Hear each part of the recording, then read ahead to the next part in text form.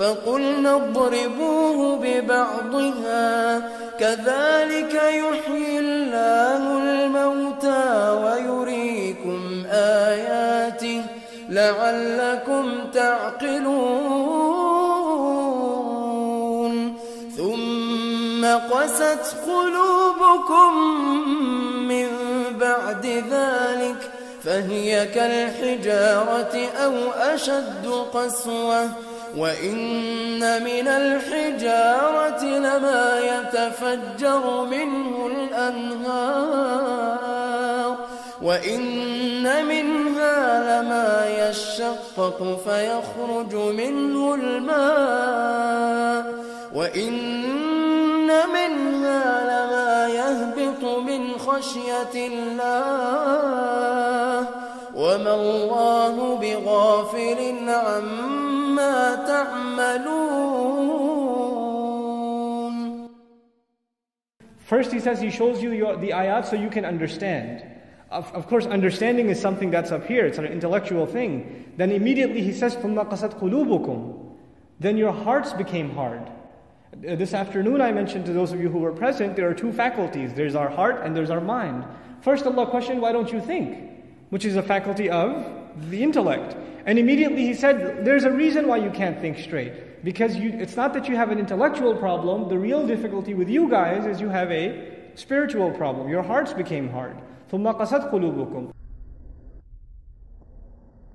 So the intellect is mentioned and the heart is mentioned. There's an integral relationship between these two entities, the mind and the heart.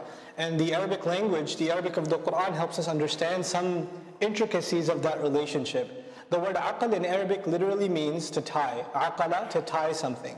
Like aqalat al-mar'atu sha'raha means the woman tied her hair. The woman tied her hair.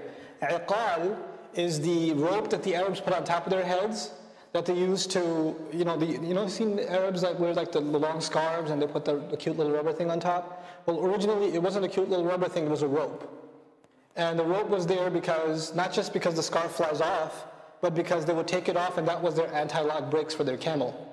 Okay, they just tie their camel with that rope. It was a means of restraint. Aql is literally called a means, the intellect is referred to as a means of restraint, a leash. Why? Because your emotions want you to do something, your temptations, your sentiments want you to say something, but you hold yourself back when you use your intellect. What we learn from that also is, when you're overly angry, you can't think clearly. When your emotions are high, you can't think clearly. When you're overly sad, overly angry, overly scared, whenever any of those emotions are running high, your mind shuts off. You're not thinking straight. Aql is a means of restraint. In other words, to the Arabs, until you have your emotions under control, emotions to the Arabs are where, by the way, in the mind or in the heart? In the heart. Until your heart is in check, you can't use your mind properly. Our minds, they process things. We calculate with our mind. We analyze with our mind. We understand things with our mind. We memorize, we learn, things like that. We do this with our minds. And our minds progressively develop. In other words, the mind of a child that's 4 is less advanced. And when he becomes 6 or 7 or 8 or 10, it starts getting more and more advanced. And when that same person becomes 20, their mind has matured. And when they become 30 and 40, it's matured even more. So the mind is something that's constantly growing and maturing. And learning more and more, acquiring more and more. However, the heart is a different kind of entity. The heart doesn't mature or grow, the heart fluctuates. Well, some days you'll have really good days as far as remembering Allah and being cautious of Allah, and other days will be really bad. You have up and down in the heart. And the heart can become hard and the heart can become soft. It can die, it can come back to life, etc. Right? So on the one hand you have this entity that matures, and on the other hand you have this entity that inside of us that is very volatile. It's very, a fragile entity, which is our hearts. We have to take care of this heart. So in other words, you know how sometimes the khatib will give a khutbah about something you've heard 1,000 times, and the first thing that goes on in your head is, man, I already know this. I don't need to hear this again. I already know this. Well, you know it up here. Your mind understands it, but what still needs it? The heart still needs it. The heart needs the reminder. أَلَا بِذِكْرِ اللَّهِ تَطْمَئِنَّ الْقُلُوبِ فَذَكِّرْ إِنَّ فَعَتِ الذِّكْرَى. Reminder has benefit for the hearts. Now, the thing is though, the question is, as far as the Qur'an's picture of human psychology, when you and I make a decision, does that decision come from the mind or does it come from the heart? It's a very interesting philosophical question. Well, how do we make our decisions? And the answer to that is actually a combination of both, but the heart is in the driver's seat. The heart is actually in the driver's seat as far as the Qur'an's picture of this thing is concerned. Okay? Now, Allah Azza wa Jal mentions their hearts became hard. The religious example I wanted to give you. Allah has acknowledged in Surah Al-Baqarah and other places that the Israelites at the time of the Messenger ﷺ were incredibly intelligent people. They're very, very smart people. They understand, they recognize. Later on in the latter half of this surah, we're going to learn when they see the messenger, they know him as well as them recognizing their own children. يَعْرِفُونَهُ كَمَا يَعْرِفُونَ أَبْنَاءَهُم. Even when they change the book, there's one thing to change the book. You didn't realize it's God's book, so I changed it. I'm sorry. I thought I could edit it because it's human speech. Allah says, no, يُحَرِّفُونَهُ مِن بَعْدِ مَا عَقَلُوهُ. They changed it even after they understood it. In other words, Allah is giving them credit that they actually understood. But what's the problem? There's no problem here. Actually, we even have hadith narrations where the rabbi sent his son to meet the Messenger of Allah ﷺ. Go find out if he's the one being promised in our books. So he spends time with the Messenger and comes back and he says, so what did you find? He says, there's no doubt about it, that's the guy. That's the final messenger. And they both swear, we swear till our death we will oppose him.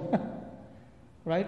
Because their heart is not willing to accept a Gentile. A child of Ismail alayhi salam is not willing to accept it. So Allah says, now at the end of all of this, you understood that He's Allah's messenger. You understood Allah gives life back after death. You understood that it can only be Allah who parts the water so you can cross. You understood that the water coming out of the boulder can only be from Allah. But that was all up here. It never entered where?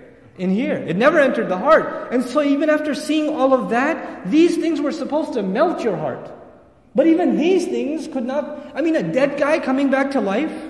If you have kind of weak iman in Allah and you see a dead guy coming back to life by Allah's command in front of your eyes, you would say, you know what, astaghfirullah al-azim. I will take the rest of these last 3-4 days of Ramadan more seriously. Right? Your iman would get straight. But these guys, Allah says, even after that, min ba'di dhalik, even after that your hearts became hard. Because it's not that you have an intellectual problem. The real difficulty with you guys is you have a spiritual problem. Your hearts became hard. ثُمَّ قَسَتْ قُلُوبُكُمْ.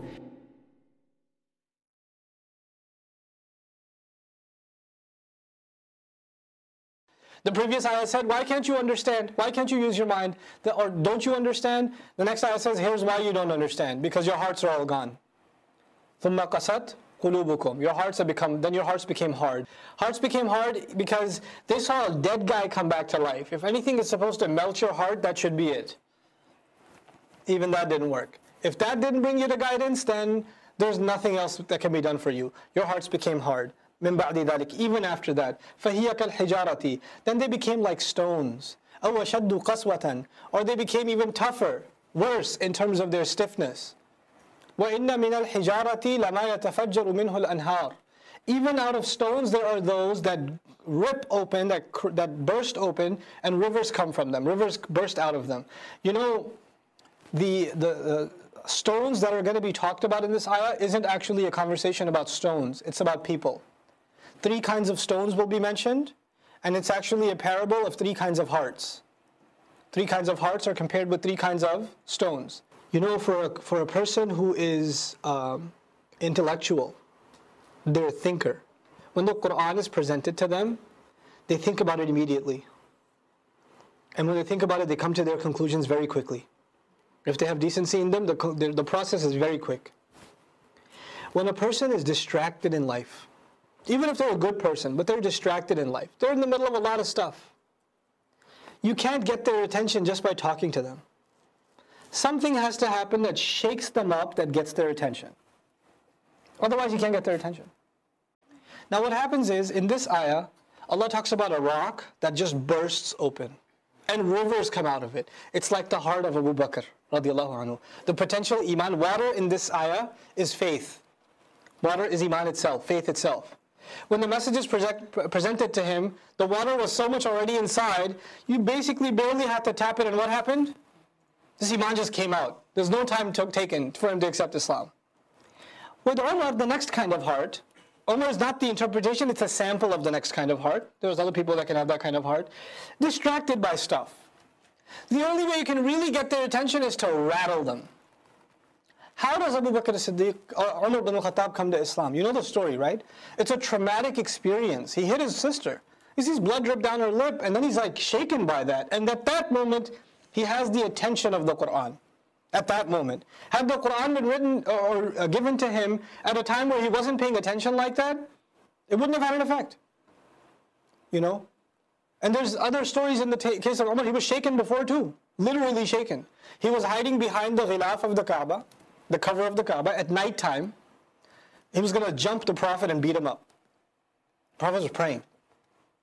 He started listening to the recitation and he said, this is some amazing poetry. That's beautiful. And the Prophet was reciting, وَمَا هُوَ بِقَوْلِ شَاعِرٍ. It's not the word of a poet. How little you believe. He says, well, how do you know what I was thinking? He must be a mind reader. وَمَا هُوَ بِقَوْلِ كَاهِنٍ قَلِيلًا مَا تَذَكَّرُونَ. It's not the word of a mind reader. How does he know that? What is it? تَنزِيلٌ مِّن رَبِّ الْعَالَمِينَ. A revelation from the Master of all nations. He ran away. He got shaken up. He didn't become Muslim, he ran away, he got scared. You know? He was just shaken by it. There are some people who will come to Islam from an intellectual journey. Some will come to Islam after a car accident, after surgery, after losing a child, after something traumatic. They're going to come to Islam after almost dying by disease. They're going to come to Islam because they lost a friend. Something happened. Something that shook them up happened. You know? And these are two different kinds of hearts. So the second kind of heart, Allah says, وَإِنَّ مِنْهَا لَمَا يَشَّقَّقُ فَيَخْرُجُ مِنْهُ الْمَاءُ. Out of the hearts there are ones that crack open and water comes out. It doesn't open on its own. It has to be hit and then it cracks open. Something has to shake it, and guess what? You'll still find water in there. This is very important for us to understand. You know why? Sometimes we meet people, you want to give them da'wah or you want to give them advice. Even in your own family, there's a cousin who doesn't want to hear it from you. You know, there's your brother, your sister, your uncle, whoever, and they just don't want to hear it from you. And you feel like their heart is really hard, but you don't know there may be water inside. It just takes the right kind of event to crack it open. You know what I'm saying? So there are some people, you can't just talk to them and expect results. They take their time. How many years? You have to ask yourself, how many years before Hamza radiallahu anhu, how many years before Umar radiallahu anhu became Muslim? Do you know? 6 years. 6 years since the message began. You have to ask yourself, what are they doing for 6 years? You know, they're not enemies of Islam, which is interesting. Umar bin al-Khattab only became an advocate enemy of Islam right before he came to Islam. You know, when things reached a boiling point. So what's he doing the other 5.5 years? He's hanging out. He's doing stuff. He's busy with life. When you look at it, you think there can't be any water in that one. Not in Umar. He's going to be a Muslim? Come on. Seriously? That guy? Do you know what he does? He's going to be Muslim. And then when that heart is shaken, Iman comes out of there too. But then there's a third kind of heart. وَإِنَّ مِنْهَا لَمَا يَهْبِطُ مِنْ خَشْيَةِ اللَّهِ. Even out of them, there are those that fall from the fear of Allah. They fall from the fear of Allah. Allah mentions rocks that are falling like a landslide. You know how the picture of a landslide where rocks are falling? But He doesn't mention any water this time. The first two kinds of hearts, there were water. One more water than the other. But the third one, there was no water. What Allah is talking about is Islam without Iman. Islam without Iman. Iman is represented by what in this example? Water. When there's no water mentioned, but it still has the fear of Allah, it's submitting. It's falling from the fear of Allah, like a man falling in sajda from the fear of Allah. Like the rock falls from the fear of Allah. But he may not have tasted Iman yet. There is such a thing as having Islam without Iman. Having become Muslim, coming to the faith without tasting the sweetness in your heart. Maybe your mind has submitted. Your intellect has submitted to this mission or this belief, but your heart hasn't tasted its sweetness yet. And when the heart tastes its sweetness, you'll shed tears. It'll tell. Your mind doesn't make you cry, your heart does. Right?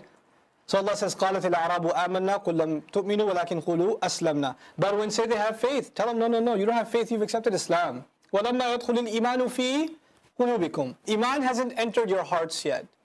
This water hasn't entered your rocks yet. That's what that is. Interestingly, the ayah began, your hearts were so hard, they were even worse than rock. Then Allah talked about 3 kinds of rock. 3 kinds of rock represent 3 kinds of hearts. 3 kinds of hearts that have hope, that have potential.